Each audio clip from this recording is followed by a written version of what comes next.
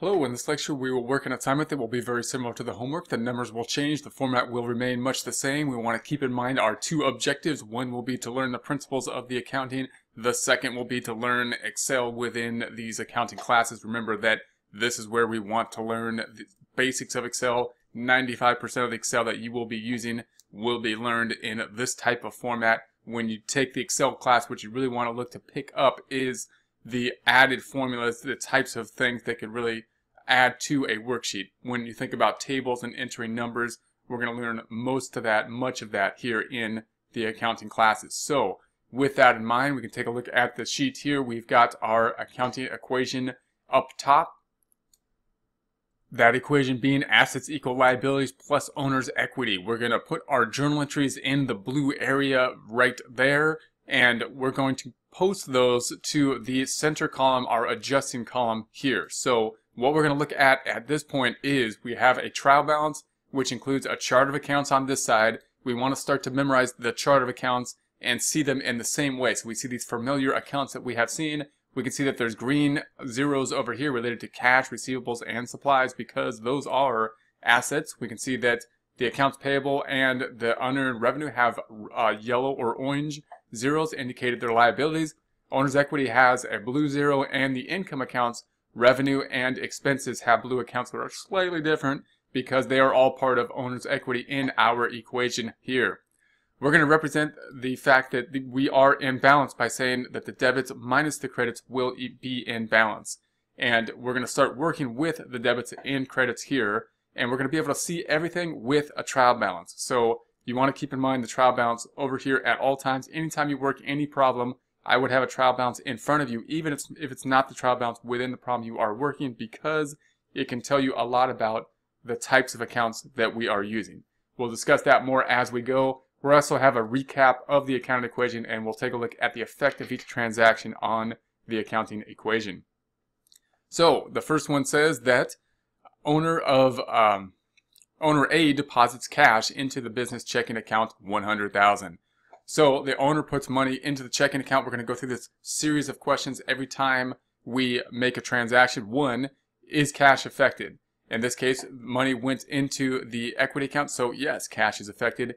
Cash has a debit balance, so we're just going to have to start to memorize the fact that cash has a debit balance, assets have debit balances. We're going to represent debits with both in this section in the debit column, as well as being positive numbers versus bracketed or negative numbers in this worksheet. So what I'm going to do is I'm going to go ahead and copy this cash account and paste it over here. We could type it here. I'm going to copy it first. I'm going to start to use the copy and paste functions.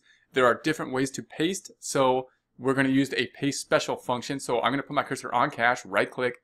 I'm going to copy it there in this window.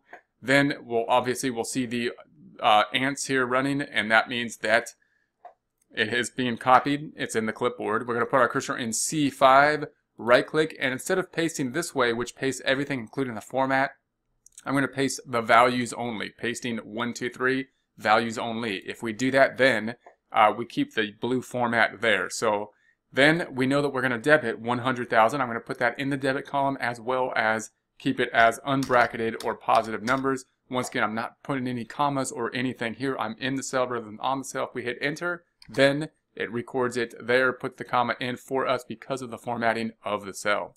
We know that we're also going to have a credit because every account's going to have two transactions. Every transaction's going to have two accounts, and every account's going to have an equal number of debits and credits. So if there's only two accounts affected, like the majority of accounts that we will be starting with, then if we debit something, then we're also going to have to credit something. We are going to represent credits here in the credit column as well as with a negative or bracketed number. So I'm going to put a negative 100,000. You may see debits and credits represented slightly different ways in different areas. That's going to be part of our challenge when we work with different systems, is to see, are we talking about debits and credits? Are we talking with plus and minuses? How are they being recorded?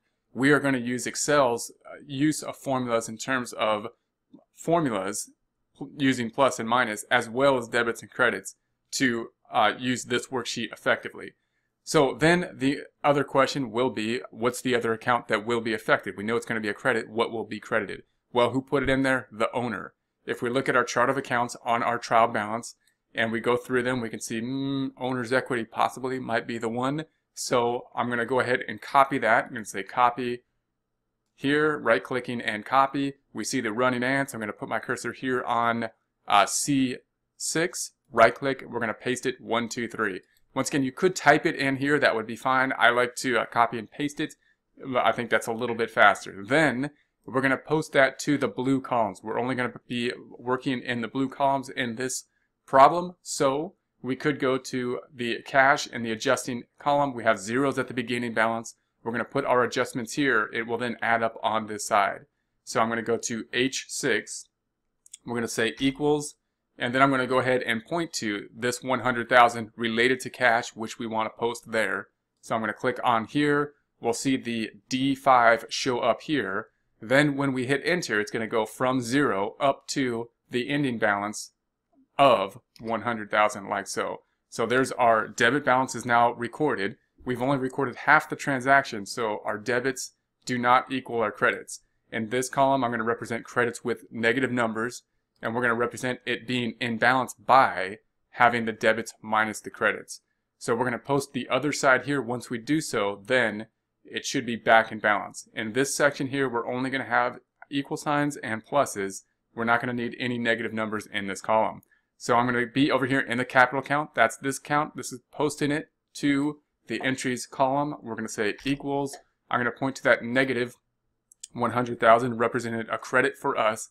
And when I hit enter, this will go, this is going up. That's not going down in a negative direction. That's going up in a positive direction, but in a credit direction for us. Excel sees it as a negative 100,000. We're using it as a credit balance in this case. And we can represent the fact that we are in balance now with the formula being the debits represented by positive numbers minus the credits represented by negative numbers equals 0. So these green zeros mean that we are in balance in that 100 debit or positive minus 100 negative credit is in balance. So this is going to be a faster way to see that we are in balance. We can basically see everything that happens from this trial balance using this type of formula. And now we can take a look at what happens in terms of the accounting equation. We have our accounting equation up here, and so we can see what happens there if we wanted to look at the answer down here. So how could we do that? Well, if I highlight these and I delete it, of course those go away. And if I say, well, what's going to happen to assets here? Let me undo that and say, assets went up by 100,000 because this is adding up these three cells. So that means that assets are increasing, of course, because cash went up. Liabilities, I can see right here, has no effect. There's no accounts in there, no effect. So that's going to be drop down, none. And then if this went up, then I know this has to go up. But once again, we could check that. If I delete that, it goes to 0. And if I undo it, equity goes up. Why? Because it's the sum of these accounts there.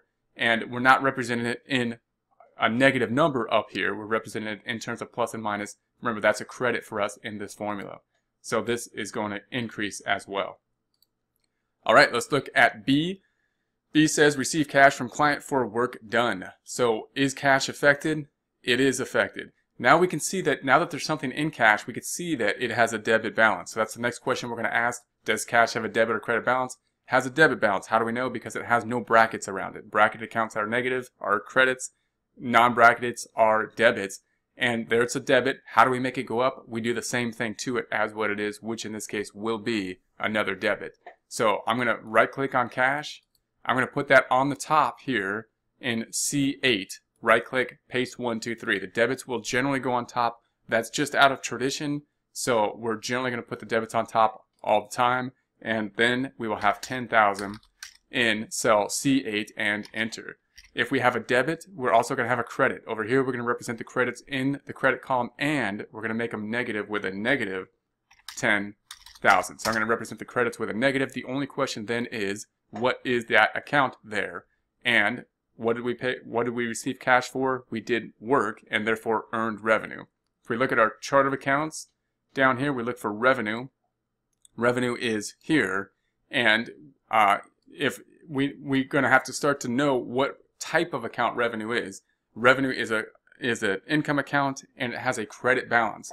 We can't tell that they're here yet because nothing has been posted, but it does have a credit balance, and we can see that we must credit it because we debited cash. So if revenue is the other account that is affected, then it must be a credit. So I'm going to right click on that. I'm going to copy it. I'm going to put my cursor under the cash in C9, right click, paste it, 1, 2, 3. Okay, so then we're going to post this information to the accounts here and here in the blue column. There's already something in cash. Therefore, what we have to do is add to this formula. So in order to add to it, I'm going to double click on it. That'll drill down in it. We've got D5. We can see what that represents over here. I'm going to put my cursor after the 5, say plus. Then I'm going to point to the other cash account being in D8. And now we have D5 plus D8. When we hit enter, this is a debit, that's a debit. It's going to make the debit go up in the debit direction to 110. Now we're out of balance, of course, by that 10,000 until we record the revenue side, which will be recorded in cell H11. So in H11, I'm going to say equals, going to point to that 10,000 credit. This is a credit, it's a 0, but it's a credit balance account. It's going to go up in the credit direction, put us back in balance. It's going to make net income go up. So revenue went up. Remember, Excel sees that as a negative number. We see it as a credit. The credit went up in this case. And if we look at the net income, we see that net income went up. Because if I double click on this, we can see that revenue went up. Net income is revenue minus expenses. Therefore, revenue has increased in this problem. Then we can take a look at our accounting equation. What happened to assets? Well, once again, we could delete it. Take a look at our formula up here and see what happens. It goes to 100. If I undo that, meaning I post this, then assets went up to 110. Yeah, because we got more cash. That makes sense. Assets are going to increase. Nothing happens to liabilities because these are only 2 liabilities. Nothing's in there, so that must be nothing. And then if this increased and nothing happened here, then this must be increased. But once again, I can check that. Take a look at the equity, delete that, take a look at its 100, undo, up to 110, that increased. That makes sense because revenue went up. So we've got the 100 that we put in plus the 110 gives us plus the 10 gives us the 110. So C then says paid cash to employees. So first question, is cash affected? And the answer will be, yeah, we paid cash. Therefore, if we take a look at cash, we can now see, now that there's something in it, we can see that cash has a debit balance. How do we know? Because it has a no brackets around it, unlike the credits which do. So that means that according to this trial balance, this is a debit. How do we make something go down? Because we know it needs to go down because we paid something. We do the opposite to whatever type of account it is. It's a debit, therefore we're going to credit it to make it go down. So I'm going to copy this cash. I'm going to put it on the bottom. So I'm going to put it at the bottom out of tradition. I'm going to right click, I'm going to paste it 1, 2, 3. It doesn't really matter down here as long as we put it in the credit column, but we want to get in the best practice of putting the credits on the bottom for the most part. Now, later on, if we're doing a long journal entry, I would recommend putting it in whatever order helps you to create the journal entry and make it make sense to you. But typically, we want to put the credits on the bottom. So I'm still going to think about cash first, even though it's a credit and therefore on the bottom in this case. I'm going to put my cursor in the credit column in E12, and I'm going to type in the credit of negative, in this case, 600. So if we credit something, then we're also going to have to debit something for 600. So note that putting the cash in there first, even though it's a credit, will often be helpful because we're going to work with cash more often. Therefore, if we put the cash in there first, then it'll tell us what the credit and debit will be.